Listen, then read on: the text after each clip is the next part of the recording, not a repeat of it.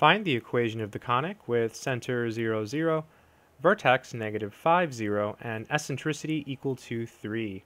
Solution. So we know that the eccentricity is equal to 3, and that's bigger than 1, so that means we have a hyperbola. So whenever the eccentricity is bigger than 1, we have a hyperbola. Now in these types of problems where we have to find the equation given some information, it's always a good idea to draw a little picture, as it usually helps us figure out the problem. So in this problem, the center is 0, 0.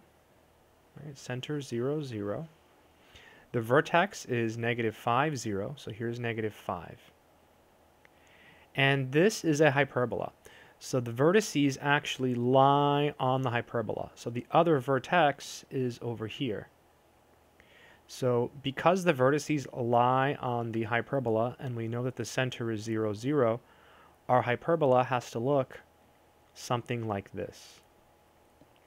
And what's useful about this is that it tells us this hyperbola opens left and right.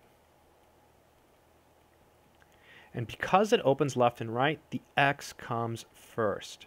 So this is x squared over a squared minus y squared over b squared equals 1. If it had opened up and down, then it would be y squared over a squared minus x squared over b squared equal to 1. So if it opens left and right, the x comes first.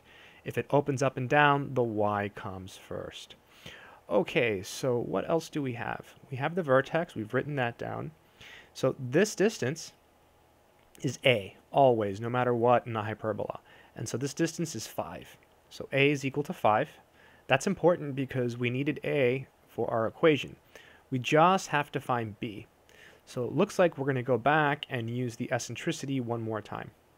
The eccentricity is equal to 3. It's also equal to c over a. It's a formula for the eccentricity of both a hyperbola and an ellipse. It's always c over a. And we know something about a, it's 5. So this is c over 5. And if we multiply both sides by 5, we end up with c equals 15. Now we have c, we still don't have b. So what we will do is use an equation that relates a, b, and c. It's c squared equals a squared. And the trick to figure out the sign here is that it's always the opposite of whatever you see here. So this is a minus, that makes this a plus, and then we have our b squared. C was 15, so we get 15 squared. A is 5, so we get 25 plus b squared. And 15 squared is 225. Here we have 25, and then plus b squared. Subtracting 25, we end up with b squared equal to 200. So we have b squared, we have a, so we have that a squared is 25. And now all we have to do is plug our numbers into our equation, and we are done.